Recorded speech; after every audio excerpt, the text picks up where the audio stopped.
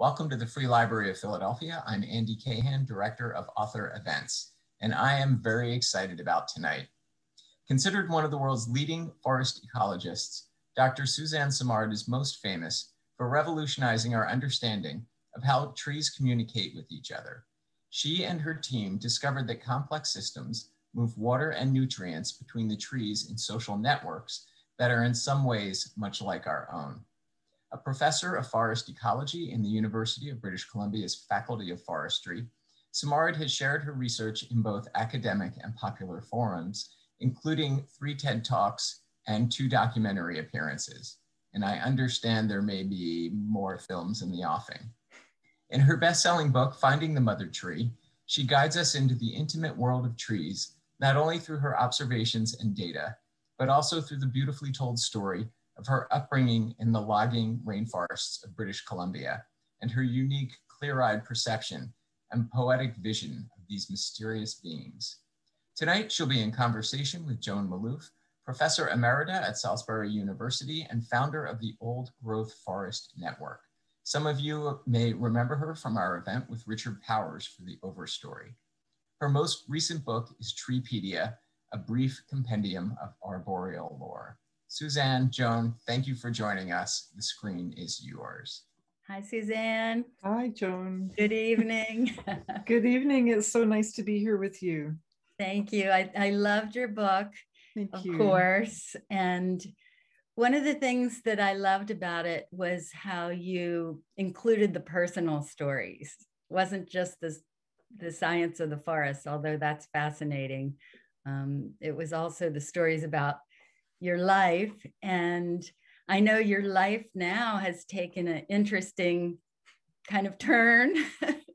You're practically a movie star in all these documentaries and in the papers and magazines. And I'm just wondering, as a former professor myself, how you're able to weave that professorship life with your new life as an author and a spokesperson for the forest.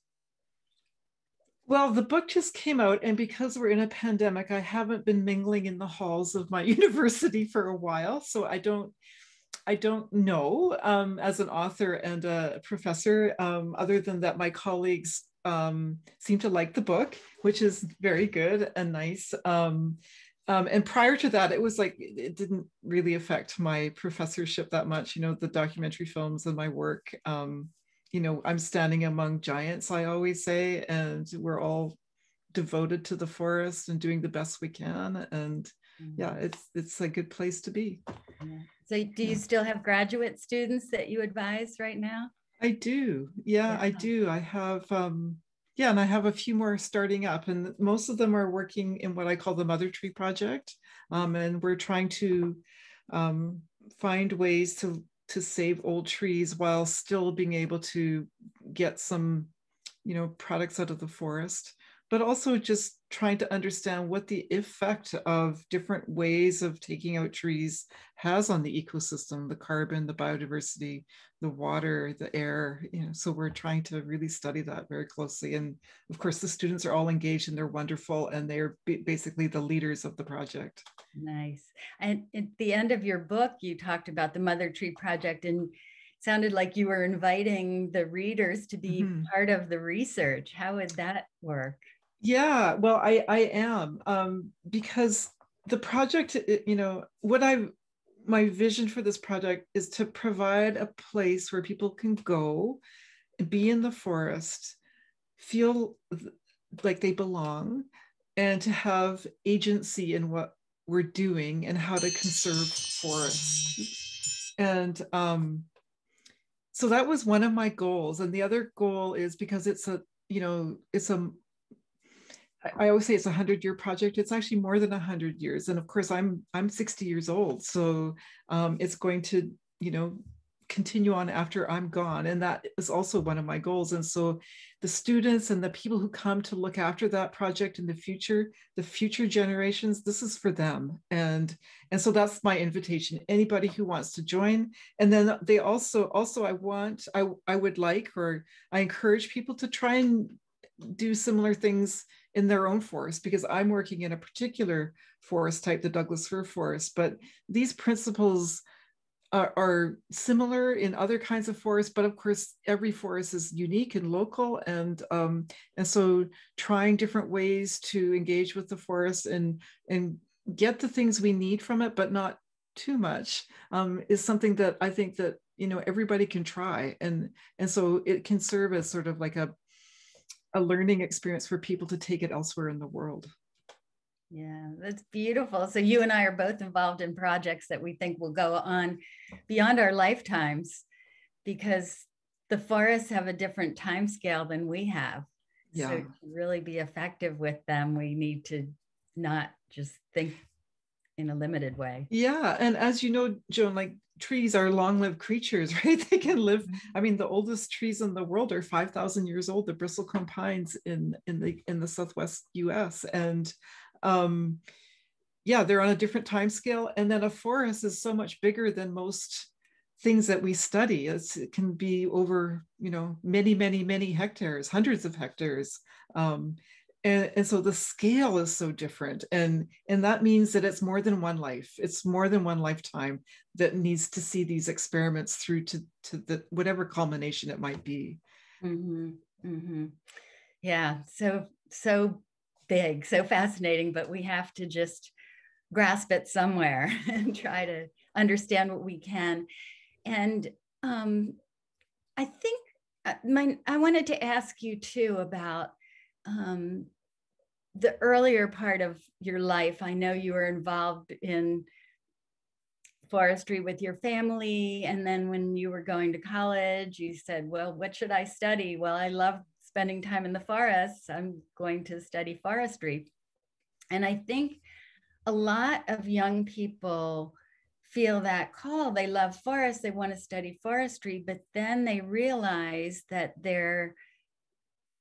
this studying of forestry is leading to them maybe marking old growth forests for cutting, as you have done. And I was wondering if you could talk about that a little bit, or share any advice you would have for those young folks. That's such a great question, Joan. You know, yeah, students come into forestry and most environmental sciences because they love the forest, they love the oceans, they love the water, they want to save the whales and save the old growth forests, and that's great, and they should. And then, you know, they come and then we teach them all these wonderful things about forest ecology. And then in the latter part of their degrees, at least in the Faculty of Forestry where I'm at, it's, you know, well, how do you cut down the forest? And so I think they feel a bit of betrayal in a sense, and a little bit of a, you know, head spin. And then we say, okay, go to it, right? And then they get out in the world, in the industry or government or NGOs, and they're faced with, you know, all these contradictions, all this, you know, heartbreaking, you know, exploitation of forests. And, you know, how do we help these students navigate their way? I don't have an answer to your question, Joan. I think that every student struggles with this and has to find their own way, and we support them. And I think too, you know, in a way forward, what I would, you know, I think, okay, so here's my hopeful lesson is that we have, like, forests need people, right? People have always lived in forests. Forests cover 1/3 of the land area. People have been here for thousands of years, and forests even longer. And we've been a shaping force and agents in the forest for as long as we've been around. And I think it's important for students to know that it's not all a negative thing. It can be very positive. And that looking after the forest takes a lot of skill and a lot of observation. And what we want to train people is to be, you know, keepers and protectors and stewards of the forest, not just exploiters or not exploiters, and to create a craft. You know, it can be a craft. It can be a beautiful thing to do. That's what my grandfather did. He was a, you know, horse logger, and he selectively cut trees, and it was a real craft for him. You know, it was a real vocation of love for him. Yeah, that's beautiful. Now, do you think any forest should be completely left alone by humans? Do you think we should have some controls where we can compare? For sure. Yeah. Yeah. Yes, for sure. I mean, I think that, I mean, for one, we do need those. Of course, anything that you study or any experiments need control so that you can understand how things are changing. But also we need these reservoirs for biodiversity and for carbon storage. And you know, even though they are always being affected by humans as well. I mean, global change is a human caused thing. And so all forests everywhere around the world is affected by that. But more and more now we need, I would say, you know, the forests need our help in multiple ways. And one is leaving them alone to do their amazing work of storing carbon and housing biodiversity and cleaning our air and water, even knowing that we always will have an impact on them, you know, because of our global environment. But also, you know, that the forests need help in other ways too, in that as they're under climatic stress, you know, it's gotten to the point now where it is our job to help these forests stay healthy, be able to adapt to this changing climate, which is changing so rapidly that there's no way they'll be able to adapt as quickly or migrate as quickly based on historical rates of change. And so really our role, I think, as people is becoming, you know, even more crucial in a lot of ways. So yeah, conservation of old growth forests and leaving them alone is crucial, but also in the rest of the forests, we have an important role to make to help keep these forests healthy. Mm-hmm. So we have to do both at the same time. And I noticed in speaking of the older forests, British Columbia, where you live, has some of the most beautiful old forests on the planet, the most carbon dense forests.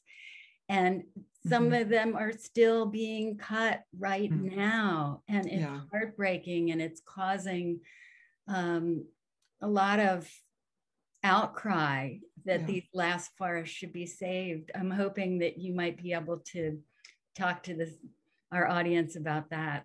Yes, yeah. So you're right. Like all along the Pacific West Coast, from the redwoods in California all the way up to Alaska, these have been identified by many researchers, including Dr. Beverly Law at Oregon State University.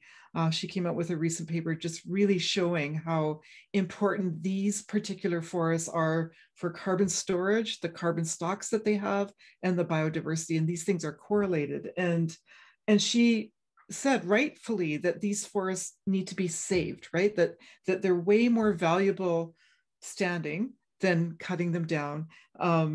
You know, and really in Canada, we won't ever be able to meet our carbon commitments, our biodiversity commitments to the United Nations if we cut these forests down. And yet, you're right, here we are cutting them down.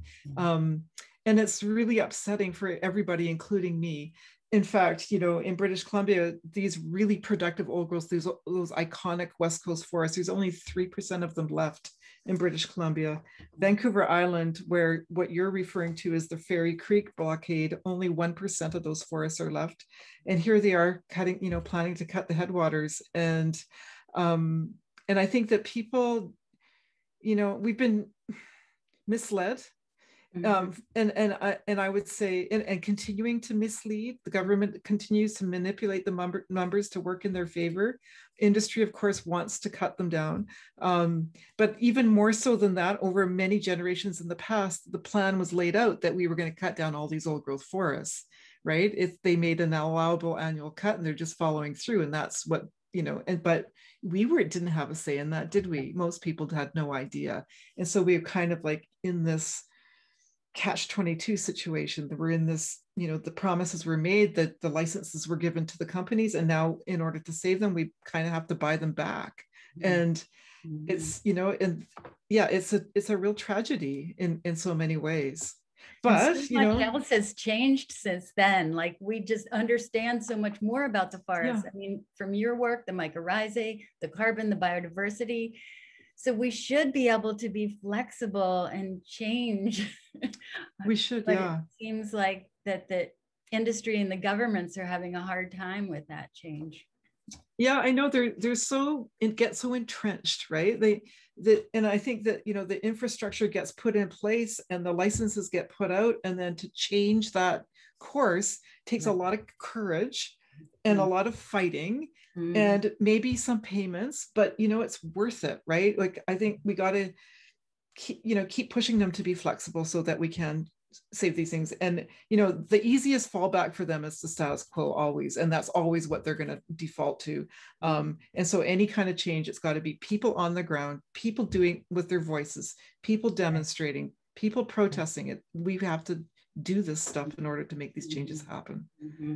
And if you feel like me, I mean, I'm proud to do that, even if I think it's not going to make much of a difference in one particular case. I still feel like to use our voices and to use our hearts for the forest just feels good. Yeah. Do you find yourself getting more and more of an advocacy as you go along?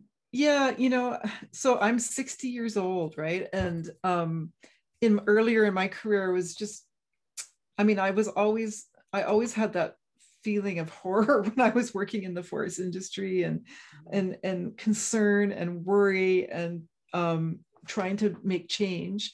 But also, very vulnerable as a young woman in a male dominated field, and, easily criticized, and was heavily criticized. And I had a lot of fear. But now that I'm older, and my research is well established, yes, I'm becoming more of an advocate. But of course, scientists draw a line at some point and say, either you're an advocate or you're a scientist. You can't be both. And I kind of disagree. I think that that's kind of hiding. It's hiding. It's not using your knowledge to its fullest extent. And I think we see more scientists doing that. James Hansen was a really great example with climate change. He just said, enough already, got to say something. And so I feel like I'm one of those people, and I'm continuing to have graduate students. I'm continuing to be a professor, but I'm also supporting the protesters at Fairy Creek. Yeah, wow. Good for you. How are you supporting them? Well, I'm doing all kinds of interviews. So this morning, for example, I was up at 5 or 6 o'clock talking on the CBC radio with Canadian Broadcasting Corporation, which is like NPR, talking about Fairy Creek, and then another interview with CBC Morning Edition talking about Fairy Creek and old growth forest. So I'm doing that part, right? I'm not on the front lines because I can't do all of that, but I'm doing what I can. Yeah, excellent. Yeah. You're talking about that line. I went to a scientific presentation one time, and it was about insecticides and how they're affecting biodiversity. And the presenter at one point put up a slide with just a red line down it. And he says, here's the line, and now I'm going to cross it. We should not be using these things. So yeah, I think more and more scientists, we have to be able to use what we learn. Yeah. Yeah. And, I don't know, we could have this thing is coming to my mind, that, we know a lot, right? And we know how to do things better. And we have so much good science that's not being used, it's being ignored. And so how do you get that? It doesn't do any good to sit in a library or in a journal. If it never gets used, it does, I guess it builds that somebody else can use it, but we're at this crisis point with climate change that we have to act. We don't have that much time left. At the same time, these are systems, these are complex systems. The beautiful thing about forests is that if we can get on the right track, they can change pretty rapidly and recover for a good part of it. And so that, that's really hopeful. And that's why we keep pushing, because we owe it to our next generations to do that. Yes. Yeah. That's what I see where I live. So 99% here of the original forests have been cut, and now they've regrown, and now we're getting ready to cut them again. And that's what we're trying to stop. So not the original forest being cut or the old growth, but the second growth, and saying, wait, let's preserve some of these, let them get older, let them heal. They can heal if we give them enough time, but if we keep cutting over and over again, then eventually they won't be able to. Yeah, it drains them, right.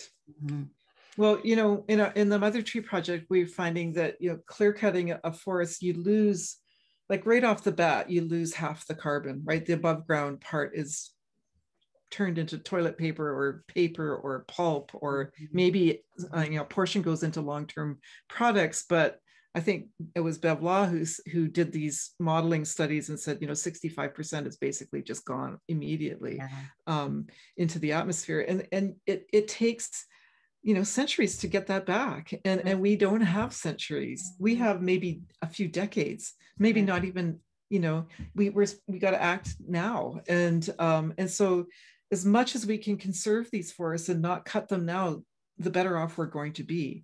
And even if they do cut, what we found is that partial retention, like retaining the old mother trees, the old trees, is really, really important. That can actually mitigate a lot of the losses, the losses of biodiversity and the losses of carbon. There are ways to do this that doesn't have to destroy the forest. In fact, like the Menominee in Wisconsin, right? I haven't been to those forests, but I've heard that they are able to continue harvesting their forests while even increasing the yield and the productivity, and it can be done. And that's why we need more people, right? More foresters, more students, more learners. Exactly. Yeah, the Menominee Forest was a dream to me. I thought, we can have these beautiful old growth forests that are intact, but I went there and it was different than I expected. It's definitely a working forest, but they are doing it more gently than the other foresters are doing. Yeah. Well, it's so wonderful to talk to you about this. And I also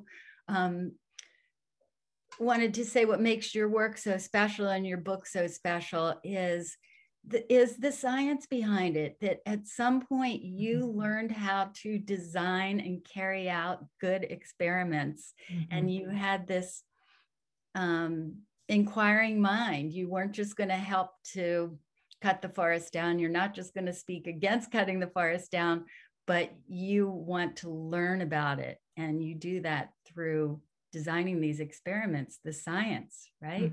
Yeah. And so I mean, it was definitely a learning process, like how to design an experiment, especially a meaningful forest experiment. It's got to be big enough, it's got to be long enough.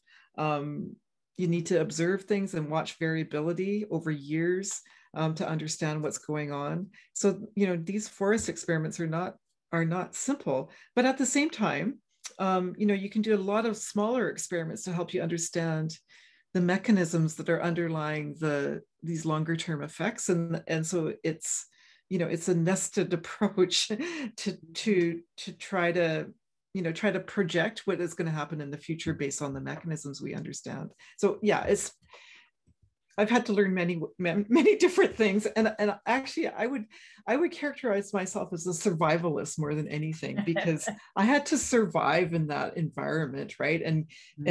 And continuing to be able to inquire and find things out while being under critique and not having enough resources, and trying to do many things in my life, like being a mother at the same time. Like, it's challenging, and so that's why I say I was a survivalist. And isn't it amazing when you look at your life now? Like, who could have predicted you're this movie star, practically, this spokeswoman for the forest, very famous, best-selling book. I mean, who would have thought? I would never have thought that. The trees are doing this.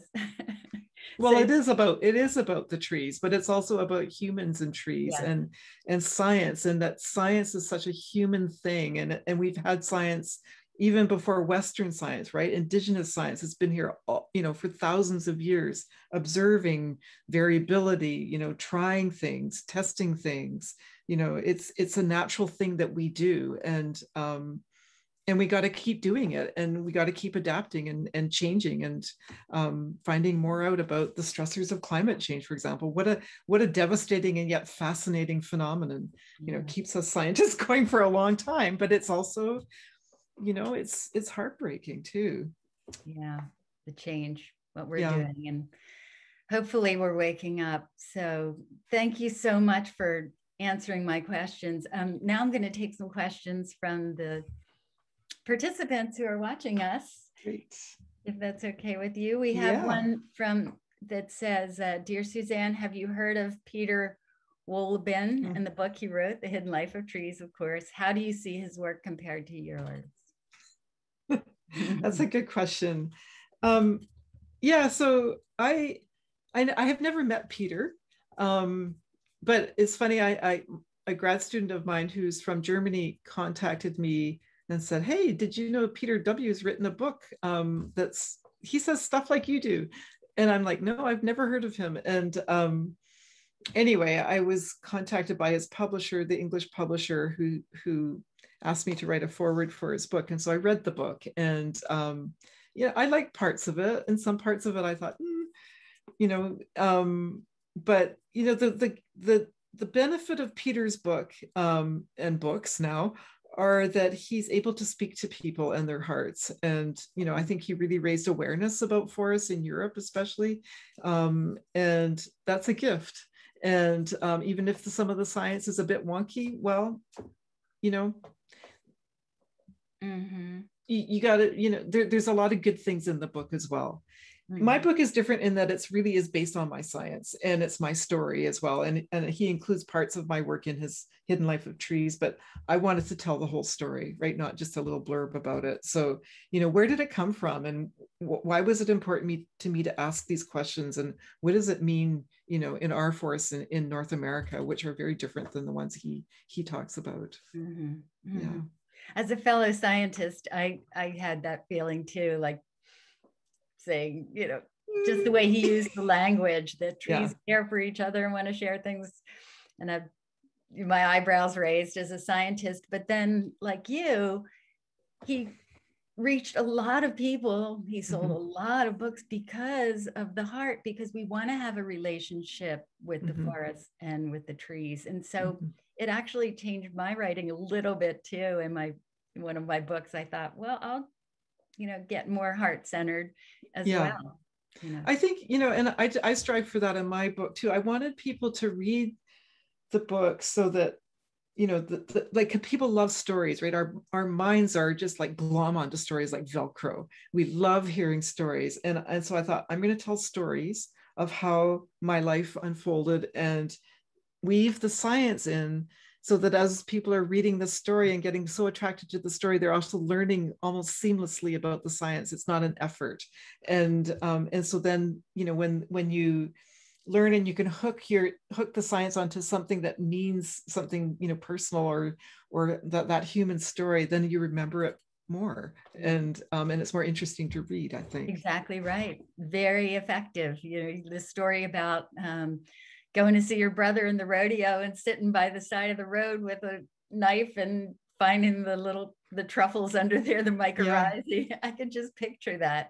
Yeah. You're just so curious about the forest. Even on your lunch break, you're going to be poking around in the soil. Yeah. And, one of the interesting chapters to me that I when I was thinking of starting this book, I really wanted to tell the story about being treed by the grizzlies. Like that was going to be I wanted that to be the opening chapter. And when I was writing it, my editor was saying, I think we should just delete that chapter because it doesn't really flow into the story, right? It's kind of stands out as you don't need it. And I was thinking, yes, we do need this story. And so then I put the science into it so that I could introduce, what the different kinds of mycorrhizas were as we were going up the mountain and getting treed by the bear, so that, you can't help but learn about the basics of mycorrhizas as you're reading that story. So then it ended up being an important part of the book. But that was a real learning experience for me in trying to get that in. Great. Well, I have other questions here from the audience. We could go on all night. I'll give them a chance to have some questions answered. One of them, what do you think of certifications like FSC and SFI? Yeah, I think that the intent of certification is good, that it gives people some kind of checkpoint to say, is this a sustainable forest product? I think FSC is better than what is the other one? SFI? Yeah. SFI. Because I was a little bit involved in the FSC development early on. not that I made that much influence, but the problem is that everything is certified now, right? It's like, how do consumers choose? Yeah, Like right. it's become greenwashing in a way. And so, yeah, I like the idea if it was properly policed and regulated and that there were actual repercussions, like there were consequences for bad management. But it's like, it seems like, at least in Canada, well, I grew up in a province of old growth forests. It's now a province of clear cuts. And in the intervening period, everything was certified. So, to me, it didn't really work out. Mm-hmm. Yeah, I don't know what you think, Joan. Yeah. SFI, pretty useless industry standard. FSC, they were trying, they said, oh, let's do forestry better. But I've seen beautiful forests be clear cut that were certified FSC. So it's not good enough. I'll put it that way. It's not good enough. Try, but it's not good enough yet. We had another question. Someone wants to know if you could address how forest trees both cooperate and compete with each other, right? So in forestry, it's thought always competition, but your research shows differently. Yeah, I think that people, we kind of got trapped into thinking only about competition for quite a while. It's kind of a Western science outcome of separation of man from nature, that dominion over nature is important, competition is important, and of course Darwin's natural selection theory is based on, for the most part, competition, even though he also understood the multiple ways that plants interacted with each other and evolved and adapted, but competition became the dominant theory for all kinds of cultural and even religious and even governmental reasons. And then it became adopted by industries, and then whole industries like the forest industry, the agriculture industries are based on managing competition. And in that fervor of doing that and trying to create these great big trees that we could sell and make money from, we forgot, I think we forgot that trees are complex creatures, just like we are, right? We communicate and interact in multiple ways. That's why we're so successful as a species. And trees are the same. They can compete and they can collaborate at the same time, no problem, right? A tree will shade out. Its canopy can shade the understory, but at the same time be sharing resources through its root systems to support the survival of those trees. And that diversity is important to the fitness of that tree that's competing and collaborating at the same time. And so there's definitely a fitness element to this multiple ways of interaction and communicating with each other. They can walk and chew gum at the same time, or they can stand still and chew gum at the same, or whatever. Yes, that's great. The analogy is not perfect, but yeah. It reminded me of, when you have two canopies and they're growing near each other, there'll be a little space between them. And I've heard that called that, canopy shyness. Mm-hmm. And I'm thinking, oh, they're not doing this to be nice to each other. They're doing this because if they grow into each other, they'll be shaded, or or their branches will break from the wind from bumping into each other. Yeah. Actually, there was this study. I always think about this one study where I had a colleague at University of Alberta, and he had a student, actually, it was lodgepole pine forest, and he had them take 3 stands of lodgepole pine and he guy wired the crowns so they couldn't move for 5 years. And then he had a control forest where they were, allowed to sway back and forth. The crowns could abrade against each other. Mm-hmm. And when he had guy wired them so they couldn't move, that they had 30% more crown biomass after 5 years than the control forest, where they're allowed to sway back and forth and abrade each other. So that crown shyness is, it is partly about just moving up and butting against each other and avoiding each other. And it's interesting how adaptable and plastic these forests really are. Mm-hmm. The language. Let's see. I'm fascinated. This is somebody who's joining us says, I'm fascinated by the language of trees. Have scientists been able to identify differences in how trees communicate in healthy versus unhealthy forests? If so, can we use this information to help distressed forests and identify ones being stressed? Mm-hmm. So yeah, yes, they can. I mean, so I've done a bunch of experiments, and other people have as well, where if we stress trees, they have a biochemical response.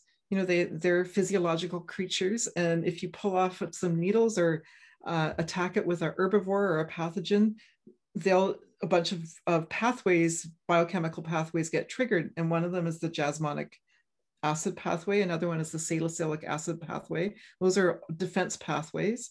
And they create a bunch of compounds that some of those end up being signals that are transmitted to neighboring trees through these mycorrhizal networks. And the neighboring trees will then detect these signals. And we found that they upregulate their defense genes. They make more defense enzymes, and that protects them against invasion of that thing that's actually, you know, caused the stress in the parent tree. And that's, so it's genetic, you know, it's an actual, like an epigenetic response.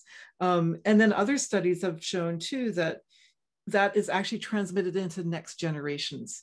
So the next generations of seedlings actually have that imprinted in their genes, and it improves their defense for, you know, for the next few generations. And so, yeah, I mean, it does make a difference. Like, they can tell. They're sophisticated. They're not standing there going, oh, I hope that nothing attacks me. They actually have agency in their own health.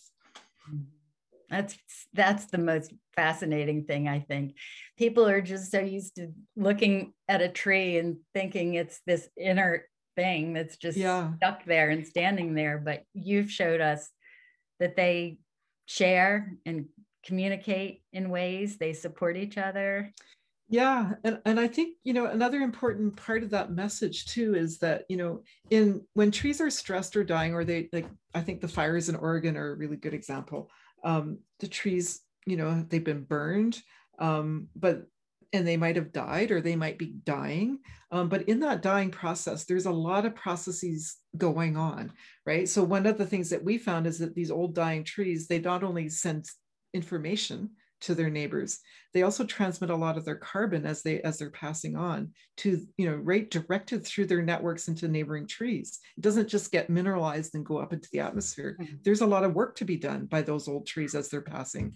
And, you know, in forestry, our zeal to make money, we go in and we try to chop them down right away, mill them, and make a buck, right? It happens in Canada all the time. It's the first response of human beings in the industry to do that. And I'm just like, hold on, you know, these trees still have a role to play in helping this ecosystem recover and passing on information to the next generations. And so I wish that we could stand back a little bit and just let these processes play out as they're meant to do.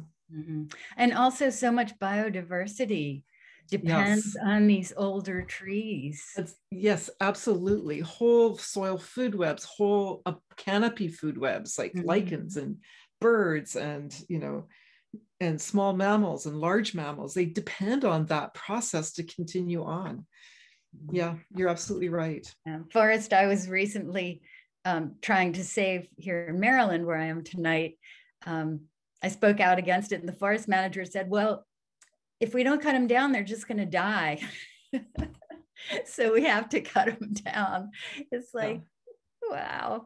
You know, the old trees, the dead trees are important for the forest. And so really that's when you say the mother tree and finding the mother tree with that title, could you talk about what that meant to you? Yeah.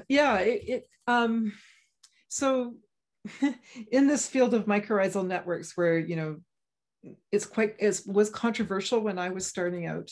And, you know, I always felt like I'd stepped into a hornet's nest, because we had the collaborative faction and the competition faction, and they were fighting each other. And I came along and said, oh, they're both happening at once. And that was like, oh, you can't say that. Or they would put me into one camp or another. Anyway, the field got stuck for a long time, and it was stuck in that. And it was also stuck in that, well, we can't see these mycorrhizal networks, so we don't really believe it, even though it was the scientists themselves who were, you know, had the best tools to see them and could see them with microscopes and DNA analysis and all that. But I felt like the whole field had been held back by this suspicion, right? And so I thought, okay, well, we need to do some basic things. We need to make a map of that network. And so I got a grad student with Kevin Byler, and we made a map of what the network looks like, and basically used the best DNA techniques we had at the time. And we showed that everything was connected to everything else, and that these biggest, oldest trees, the big old trees, were the most highly connected. They have the biggest root systems. They've got the biggest canopies, the most carbon going down into their roots and into these networks and supporting, the seedlings coming up underneath them. And they could even recognize their own kin, which is another amazing discovery we recently made. And so it was just like, okay, these old trees are nurturing the forest, the regeneration of the forest. And so that term mother tree, came from that, right? In graph theory, in neural networks, they're called hubs, these big nodes. And that's an easily forgettable word, but mother tree certainly isn't forgettable. People kind of immediately understand what that means. And so it's not really a scientific term, it's more of a human term, so that we can grasp, so that our brains can grasp that story better. That said, a lot of trees have mothers and fathers in them. I could have called them father trees. And in fact, in a lot of indigenous cultures, they have names in their own languages for mother trees, father trees, grandmother trees, grandfather trees. I mean, they've been recognized as being these big old trees important for millennia. Yeah. Wow, that research is so interesting. And I was called recently by someone from Hollywood. I think this was yesterday. Somebody was making a film for children, and they said, well, are these mycorrhizal networks in the eastern US forest too? And I said, well, I'm sure they are. Of course they are, although I haven't read the research. The research is all happening in other places. So you're absolutely right, Joan. They are in those eastern forests. And there's been a lot of labs around the world who have studied networks in their own forest types, including in South America, North America, Europe, Asia, and they exist. It's a ubiquitous, it's a global phenomenon. And all trees all over the world require mycorrhizas to survive and be fit and to reproduce. And these networks, the fungi connect. They have this ubiquitous ability to connect trees together, and they can be either trees of the same species or even trees of different species. So yeah, it's a global phenomenon. Universal. And we're just now learning about, when I give my talks, I put up that diagram you're talking about. Okay, with the mother tree and the hubs, and I talk about that and how recently it's been that we've known this. And I say, what else are we going to learn? Yeah. Right? Right. What else are we going to learn? Yeah. And, it is a recent discovery using our tools, but that knowledge of connection has been known for thousands of years, right? Yeah. The indigenous people talk about connection, even fungal networks in the soil. They even, even mother trees. And so it's like, but they were ignored, right? Basically, that knowledge was ignored or even ridiculed or suppressed. And now, the Western science, it's a gift, it's a gift to bring back that knowledge. But also the important thing here, I think, is that there's so much indigenous knowledge that we've ignored. And maybe this is an avenue to open up that space for us to not think it as a bunch of fairy tales, that this is hard-earned scientific knowledge that's been through thousands of years of observation, and they know things that we don't know because we kind of West colonization was a transplant from Europe without knowing the land. And we took European methodologies and transplanted them to North America without knowing the variability, the nuances, those peculiarities of site. And I think I'm hopeful that this is a little window into that maybe there's a lot more here, that this is one little window. There's much more knowledge as well.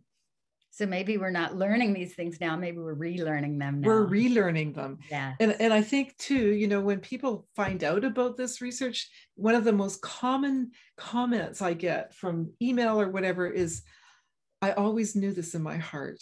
Yeah.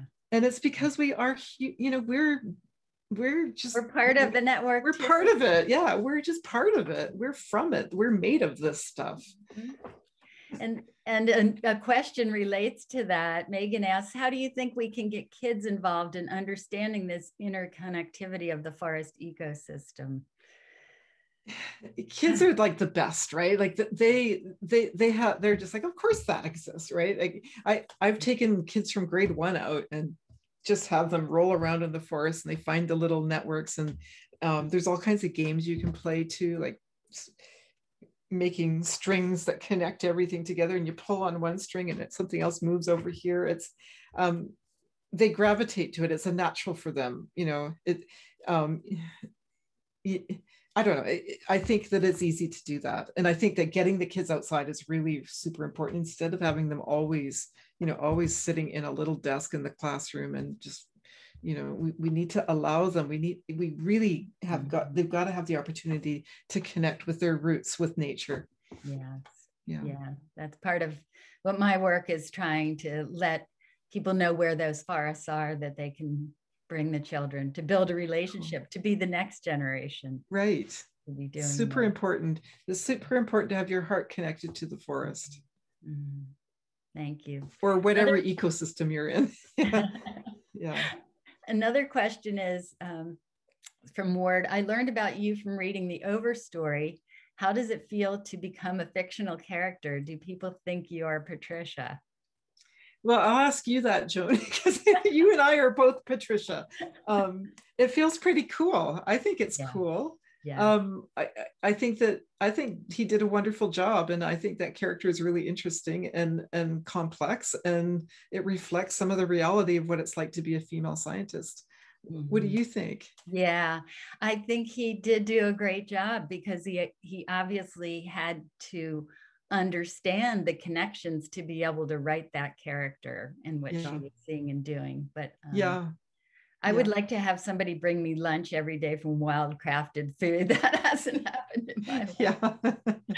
But Richard Powers did an excellent job with that book, and he did, honoring your work. So. It's a great book. I mean, it's so complex, and also just making people aware of, you know, what's going on in the redwoods and what's going on in the Douglas fir, what's going on in our forests, right? Wow, I think most people don't have time, or, you know, or it's hidden from us. It's so hidden. In Canada, you know, there's all these, you know, visual quality rules so that you hide the clear cuts from the public view. And so you're driving along a corridor and you think, oh, it's all great, but over the hilltop, it's just like clear cut after clear cut. And I think that his book really, you know, brought that home, that it helps people sort of see it through storytelling. And also the character that was planting all those trees, thinking he was doing such a great job planting the trees. And so many people are into planting trees, and I say, that's fine, but are these trees going to be allowed to grow for a full life? Yeah. And I think, you know, and you're right, like there's lots of talk right now of planting 1 trillion trees, and I think that's great, but we can't get distracted from saving our old growth forests. This is not a reason to cut down forests so that we can plant our 1 trillion trees, because we lose far more by cutting down forests than planting. And the planting, I mean, it's important for reforesting and afforesting or restoring damaged ecosystems, but it's not a replacement for these magical or these incredible, you know, these incredible ecosystems that are our life support systems. Mm-hmm. Mm-hmm. Well, I think that's a beautiful place to stop. And I just so appreciated being able to have this conversation with you. Likewise. And I can tell, you know, as female scientists and advocates for the forest, that we're part of that. We're connected. Comrades in arms. Yes. Yes. Yeah. And we welcome everybody listening to join us. Yes, please do. Please visit the forest, get involved in the Mother Tree Project, read this wonderful book. Get involved in the Old Growth Network as well. Thank you, Suzanne. Okay. Thank you very much, Joan. It's been so nice talking to you. Thanks.